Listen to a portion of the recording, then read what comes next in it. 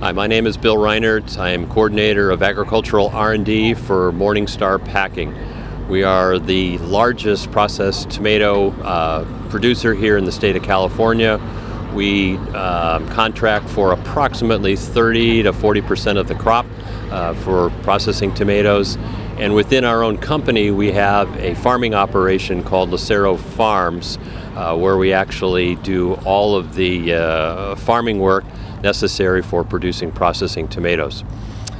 It was here in this southern San Joaquin Valley that we tested out some of the new Trimble equipment on some of our tractors.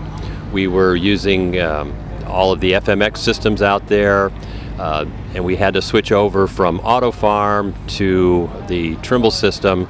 We then chose to use the VRS system because of the multiple number of ranches that we had here in the south, and created a system to create very quickly AB lines out in the field. Those AB lines were then sent to me via Connected Farm. I was able to open them up in my PC and then name them appropriate to the field with whatever particular cultivator bar that we had behind.